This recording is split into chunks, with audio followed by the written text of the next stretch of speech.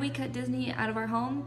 In the words of Elise, great question, I would love to tell you. As pretty much everyone knows, Florida passed the Don't Say Gay bill. It was to ensure that schools were not allowed to teach kids under the age of 8 about any gender or sexual stuff. It only went up to 8.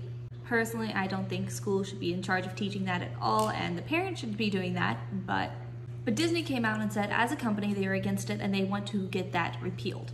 Meaning that they want all of these kids under the age of 8 to be taught all of that by a school, whether their parents want it or not. Now, one thing to understand about me is I'm very protective of my kids' childhood.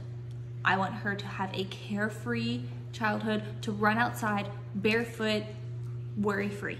I'm not going to take adult matters like what gender are you and who do you prefer sexually and put it on my child.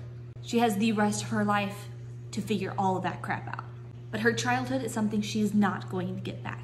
So if Disney is for teaching that, no matter what the parents want or say, then I'm not going to have them in my home. I'm not going to invite someone over to my home that I can't trust with my child, and that includes on the TV. That is my stance on it. You can have your own stance. I do not give a rip as long as you're not watching my kid.